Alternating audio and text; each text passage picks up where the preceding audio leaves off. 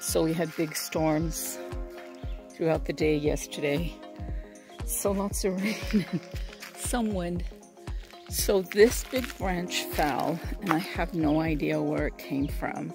Like this is pretty significant. I'm glad it's down, but I have no idea where it came from, which tree.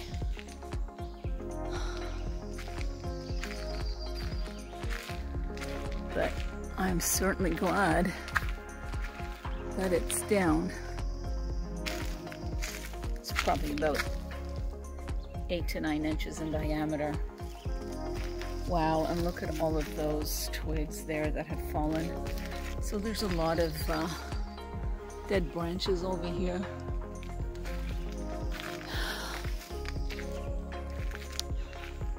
Yeah, it's expensive to get them cleared out. They're all the way up there and you really can't see them. That's something to think about in future, especially the dead stuff like that. So we've got this one here, which is completely dead and it's leaning, so I worry about that one because, one, there's all sorts of branches that are falling, that are breaking and falling off. And two, it's right beside the hydro lines. There's a big branch over there that's just dangling. And this tree here is also dead. So, although this is private driveway, so it's completely private property, the town is still saying that that tree belongs to them and this.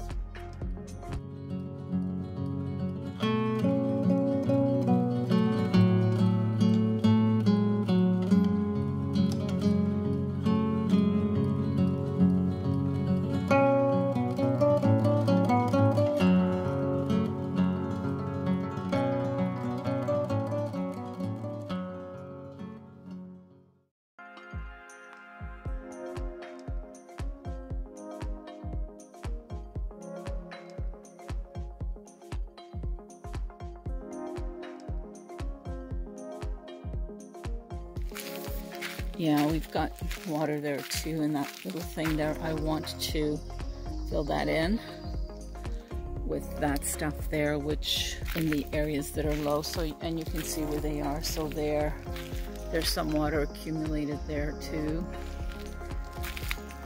So Pirates Cove is flooded.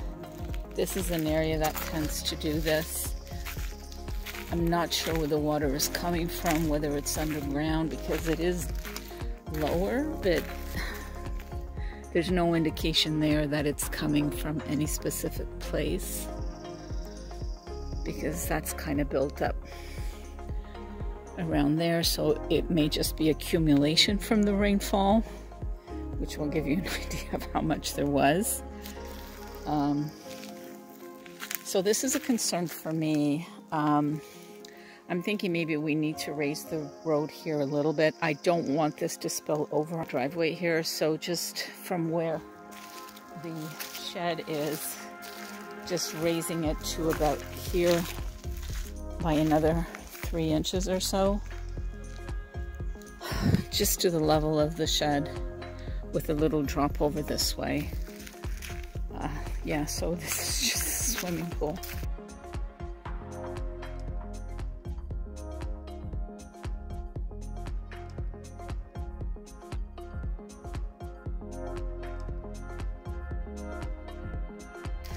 So this is down again. Yeah, this is down again. I didn't know that the fawn lilies got these berries. You see there again that it's kind of settled. Yeah, so I worry about the pipes, the septic system pipes that comes right across here over to there.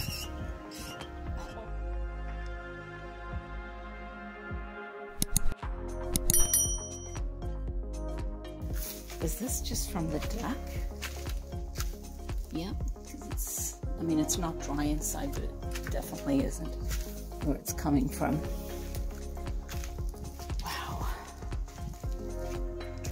Yeah, see all the marks from the water from the deck.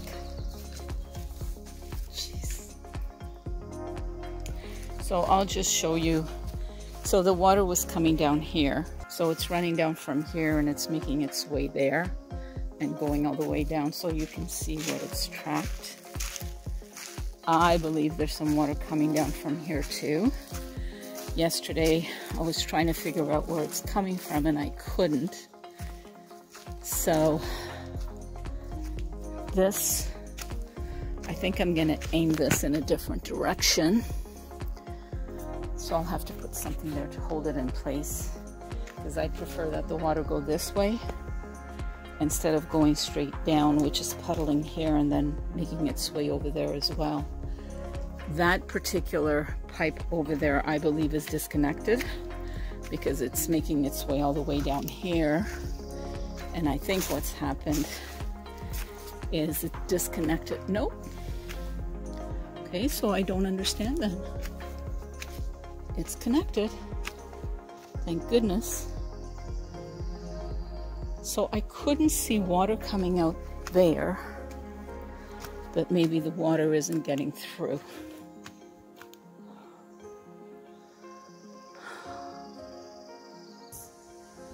But all the water that came down from here, and it's pretty damp up there, so I suspect there's something up with the eaves.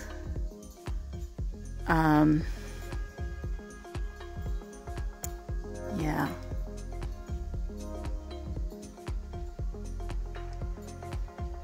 So I think it's made its way down and it's gone over this way. And it's just washing all of this off. So I think what I'm going to do is maybe define this area here.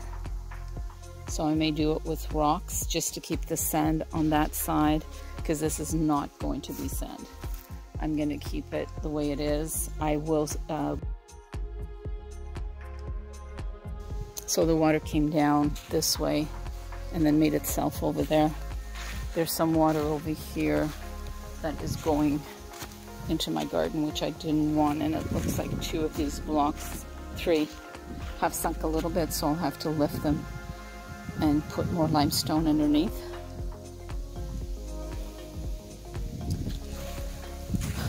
So look at this, all the water came this way. It was a torrential rainfall, so it's washed some of the sand right off.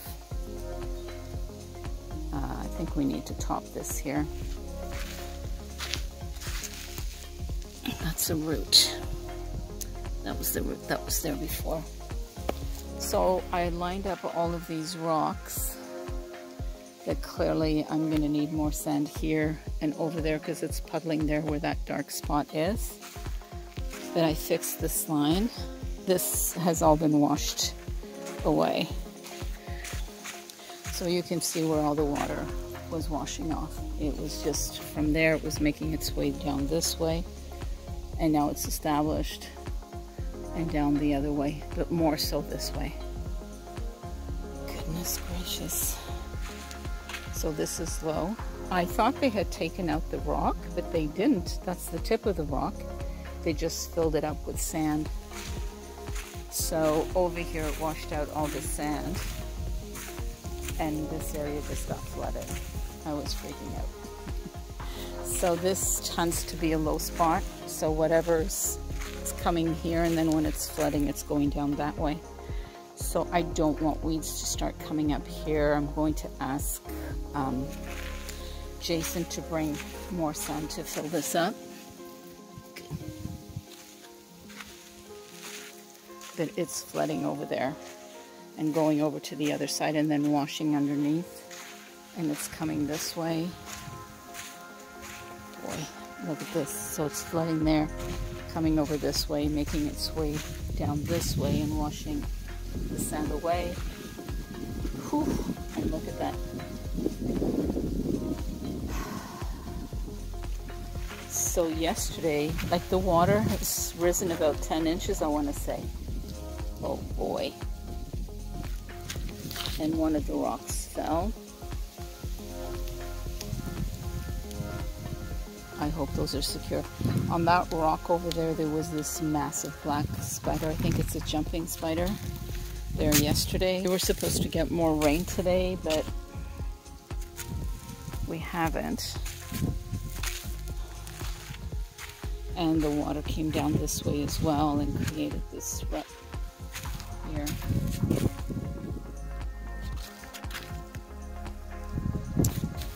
Oh boy. So yesterday I was here and trimmed down or cleaned up that tree, and it looks so nice. There are a few branches up here that I can't get to. They're just too high and the extension won't go that high. And I didn't think it was a good idea to get on a ladder or on top of those rocks. Yeah. So I'll see if Joe can reach them. If not, they're fine as is. They're little things that you don't notice unless you're looking straight up.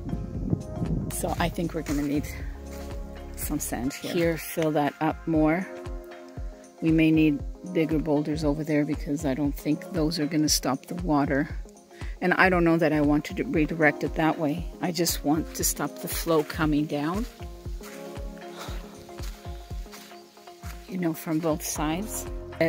My battery is flashing, so I'm gonna charge it, and I may get started on this or then on the little garden over here, but I'm definitely gonna be here this afternoon working. And there's also water coming from down here, but it's going either this way or that way, which is fine.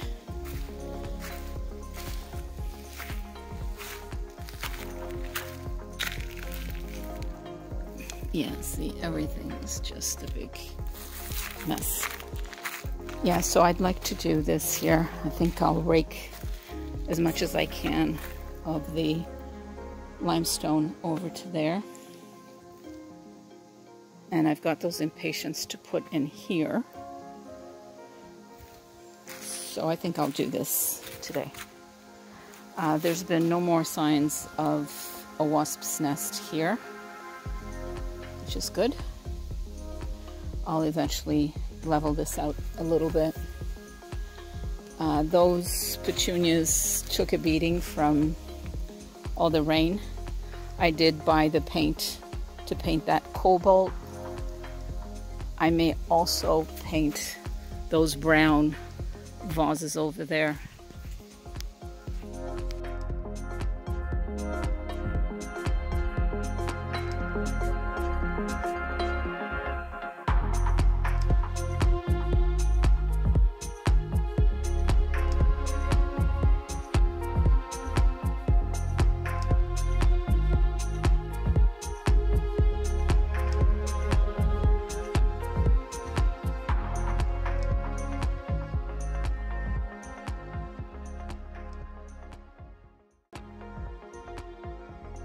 So we got the septic system pumped out. It was pretty full, and the guys that were here checked it, which was really nice of them. So that kind of freaked me out because, of course, my worry was, what if it overflows? They pumped it, thank goodness. So I got the pots back on there, and yeah, they are so heavy. I didn't know whether or not I'd be able to get it done. So this garden here is holding up really nicely. I planted another impatient there. This little froggy, what are you doing? Hey, he's so tiny. Look at that. And they're all over the place. They seem to like this area here, and then they're down by they're everywhere, really. That certain places they seem to like more than others. So over here seems to be a favorite place. Down by Sparky, where I do the new gardens as well. Like I'll be working there and they start jumping everywhere. They're under the rocks, they're leaves, you name it. So this is held out. Oh, well. Jason is supposed to grind down that stump, so he said this is just getting worse. Oh my God. Once that stump is gone, I can put up the framing and do the deck here. It should take me, I would say, 2 to 3 days. And if I work really diligently, maybe less. We have these lovely impatiens here, which we're going to set on the deck beside the orange chair that we have down there. But yeah, it's like a jungle. All of these weeds have grown in, so I'm going to pull them all out when I'm working here and get everything set up. Those blocks I'm probably going to use on the other side over there at the corner, just as a step down, and run the pipe from the east trough under it over to the other side to get rid of the water, because it's an issue. So the garden is looking really, really cute. So lovely. We've got the ferns here, and that little fern that I planted at the back is doing quite well. But look at this fern, so beautiful. And the bridal wreath is just gorgeous. I have, that's more like a magenta color there. And I have orange. I have orange impatiens here. I would have liked to put a few more, you know, 1, 2, 3 more, but I don't have any more. So those are done. And the color that I do have, look at this. Weeds, weeds.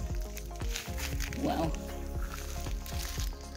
those are looking beautiful. Just simply beautiful. But I love this little garden.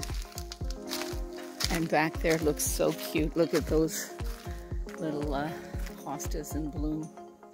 So gorgeous.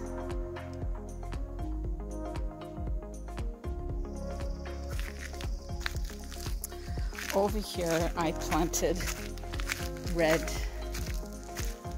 impatiens as well, and they're doing nicely in this garden. So those hydrangeas, I don't see any sign of them blooming this year, so I'm gonna have to see what I need to do to, yeah, there's nothing there coming through. What I need to do to get them to bloom.